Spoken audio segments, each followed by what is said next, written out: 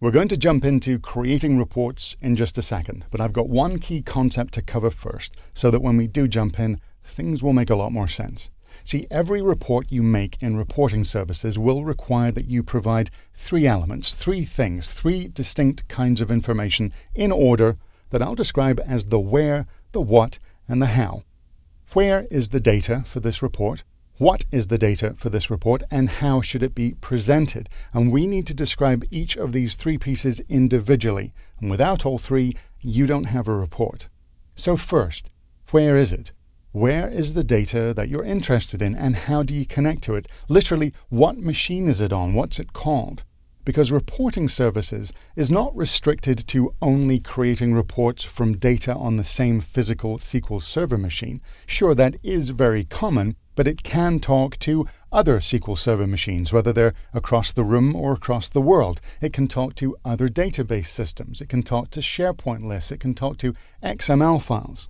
So if we want to create a report and say, base it on data in a SQL Server database, we begin by providing the name of the server, the actual name of that machine.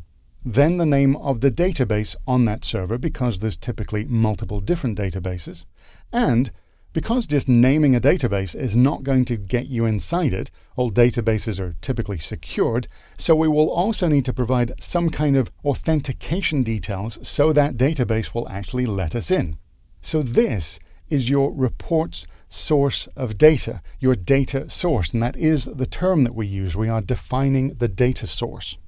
So if that's the where, the next step is what. What is your data? Now you might think you just provided this, but you didn't. Our data source is just us pointing to the database we're interested in, saying where it is and how we connect to it. But we don't want the entire contents of that database just dumped out on a report. So in the what step, we specify the data that we want.